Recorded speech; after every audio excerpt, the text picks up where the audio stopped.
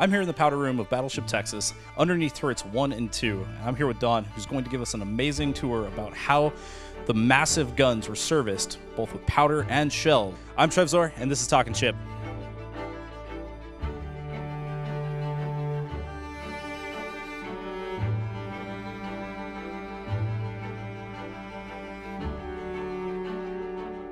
We're in the powder room, and this is probably one of the biggest spaces I've been in Battleship Texas so far. Tell me a little bit about this room and how we're going to get these 105-pound bags of powder from here into the guns so that we can put shells on targets. Sure. And is the answer to most questions about the Battleship Texas in that period is the answer is 19-year-old sailors. This is, as you can see, no monorails in this room at all. Everything is manpower driven. Okay. Down here in the main magazines. The powder is stored, as you can see, in 2 powder bags per can. There would be a row of powder here, a walkway, powder, powder, walkway, powder, stacked up to our height, and with enough powder and projectiles on board to fire these main guns about 1,200 times. Wow, that's impressive. It's a lot of shells downrange. It is definitely a lot of shells downrange.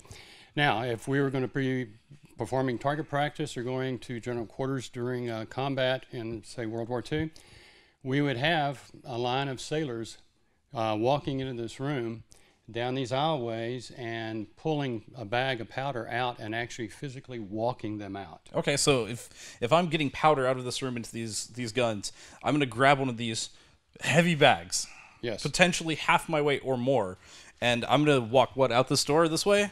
You are. All right, so we're going to go this way. And it's going to come along this area. And you told me about this. You said it was a scuttle. What is this, and why does this exist? Like, this seems like an extra step. It is an extra step, but it's a very important safety step. Normally, these doors, which are open right now, would be closed. Okay. You would use these scuttles, which you can see are sealed from either side, that as you flip it, it will only open to one side or the other. Okay. So if we're in combat and there is a flash, a strike on the turret, for example, sure, to ensure that that flash does not come down and enter into the powder room and have a chance for it to explode and blow detonate the whole ship.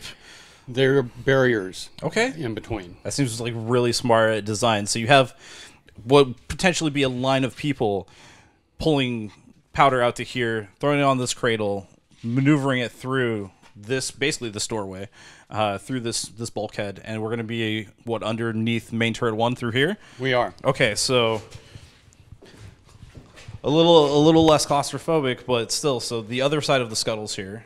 The other side of the scuttle is here. There would be about 19 or so sailors in this compartment ready to receive either shells or powder and be able to start sending them on their way up to the turret. Okay. We have a little device here on the bulkhead which says send powder. Okay. And so now a powder bag will be placed into the scuttle and a sailor stationed here will simply open it from this side and the powder bag rolls right out. Amazing. I'm going to take a quick moment to pause here and say the action on that was really good for how old I know Texas is. Like, that was really smooth. There was no creaking or anything. I was very impressed. So you've got a bag of powder. It's being handed somewhere, I'm sure. Where does the powder go next? The powder will now go to the powder hoist. Okay. But to begin that, we need to take a look at this piece of equipment right here. All right. You notice that we're bolted to the deck right here and along a center line, but there's nothing else touching the deck. Yes. So as the turret rotates left or right up on the main deck, this entire mechanism rotates with it. That sounds dangerous. So our hoists are going to be in various locations. Great. So the answer to that is everything is done clockwise, almost like a ballet, okay, in order for us to get what we need to the right place. Fantastic. So in this case, for the powder bag, one of these sailors will simply grab that powder bag, okay, and walk it to the powder hoist, which in this case is all the way to the front. Okay. So we're going around this way. And at this point, there is a conveyor inside the hoistway. Sure. And we just simply put it on the next platform on the conveyor, and up it goes. Wow. So let's just say that the turret is traversed 90 degrees off of the starboard bow. that sailor still has to walk all the way around. Has to walk all the way around to this location right over here. That's rough. That is rough. That's pretty rough, but I guess it's better if it's rotated the other way. It kind of sucks to be the other guy. Well, that depends on who you're friends with, I suppose. That's fair. That's fair. So we've got the powder in here. This is being moved up. We heard earlier from Keith that it is then like muscled up by other sailors into the actual turret. It is, and I don't know if Keith had mentioned, rather than going strictly into the turret itself, this stops one level below. Yes. And at that point, the sailors can move powder bags left and right to make sure there are 4 on either side. So each one of the guns has 4 powder bags with which to discharge that shell. Fantastic. So that's half of the equation, the explosive half. But there's the other explosive half, the shells. How do those function? How do we get those into these rifles? That's just as easy. You say easy, and it sounds like it's not easy.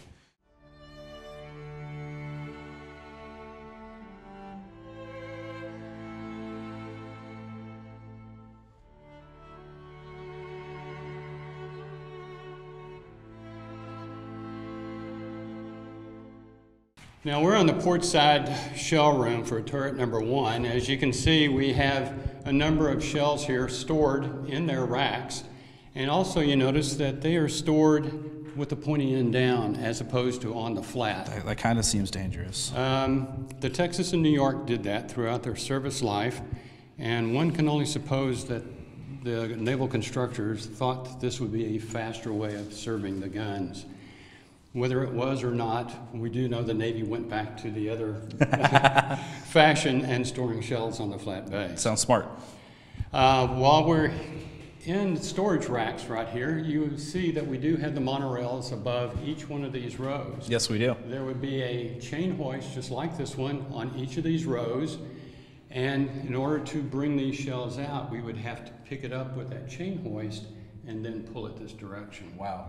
In order to do that, we need to hang on to something. And there would be what are called pad eyes. 2 of these pad eyes installed in the base of the shell. Wow.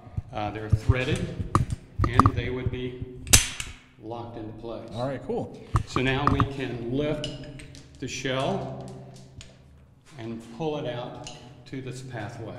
That's impressive. Now, I know it has more steps to go, but these shells, we were told, is somewhere between 1,200 and 1,500 pounds. That's as much as my Ford Focus at home. You're moving one of these a pretty good distance, especially later in the battle. Yes. Like, that's got to take an impressive amount of manpower in and of itself. It is, and that is really the name of the game. This is a ship that was designed and created in the first decade of the 20th century. So it's not automated as we're used to seeing in the modern Navy. So things were very much manpower intensive back then, and that's why each one of these turret systems employed over 70 crew members just to handle those guns. That's impressive. So we've got our shell here. We're on this monorail. We need to get it into the rifle. What do we do next? Yes. Well, at this point, we transfer it to a hoist, which will go out into the handling room. Okay. Which is why we have the 2 pad eyes in the first place. Sure. No, there's a gap in this monorail. Is that normal or? It is normal. Okay. As you can see, it's built this way. Yes. So that you can actually close these doors and lock them in place. And then when you're actually going to be firing your guns, unlocked, opened up, the set piece goes. There's an extra piece. Fantastic. In location and bolted in place. That sounds smart. All right, fantastic. So we've got a demonstration shell here. This must be the hoist. It is. And this is just a chute that has a hook come down it, right? Effectively, yes. It is another chain hoist, if you will. This one is automated. It does have an electric motor on that to provide the lift for this 1,275-pound shell. Sure. And what we're going to do, again, is not go directly to the turret itself, but we're going to go up one level, and so that we can, again, create a break in that pathway going up to the turret. Okay. At this point, probably the best way to see where this is going to go and how we're going to maneuver it, if we could walk around to this other quadrant.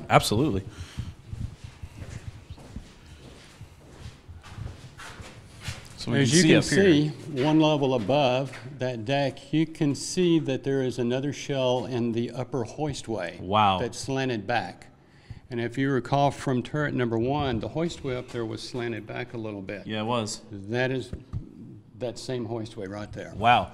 So you have more and more manpower every single second of being on this, maneuvering a small car worth of explosives, not only in powder form, but also in shell form, up these hoistways. Correct. Wow. And Keith told us that we could fire these rifles once every 45 seconds. That is the school book solution, yes. That is amazing. I can't even imagine being able to load 2 cars in that fast.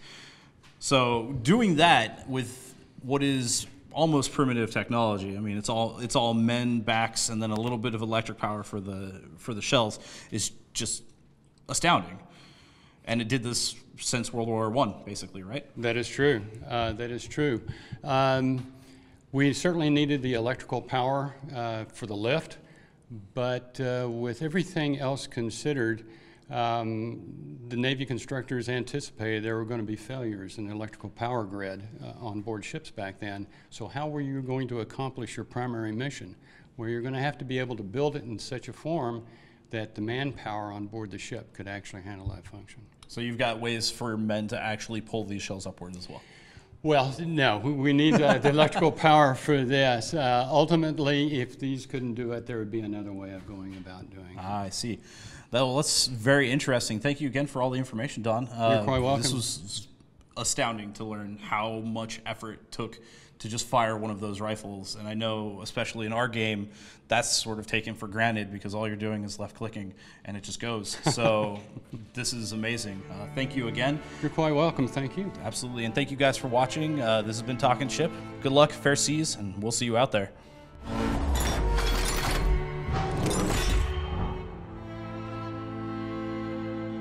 Remember, everybody, Battleship Texas needs your help. Yes, come visit her or go to our website, battleshiptexas.org, battleshiptexas.org.